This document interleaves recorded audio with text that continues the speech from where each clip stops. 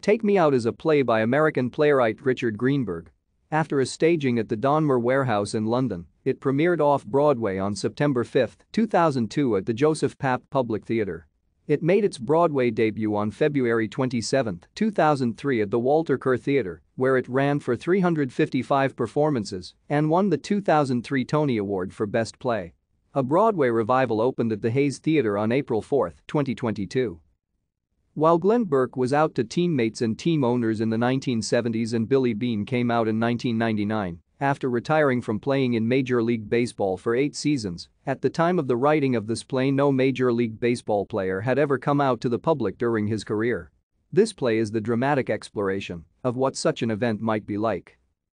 Playwright Greenberg has stated that one of the compulsions for creating a baseball play was his complete immersion into the sport in 1999, after following the New York Yankees' record 114-win season the previous year, beginning with David Wells' perfect game. Thank you for watching. Like and subscribe if you would like to view more of our videos. Have a nice day.